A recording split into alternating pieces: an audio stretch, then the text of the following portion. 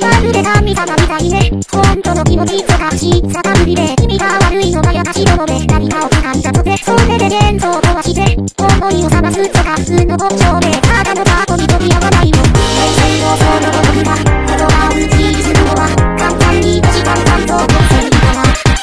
最後の話を僕が書いたこの場に育てられたそんなものになんかにでしょどうせそういうのが完成無けど書いた君の身そんでむかくって目覚めには来るでしょ愛されたいと願うのはそうというので甘いと見てるね最後は本人としてたらさんの話がそん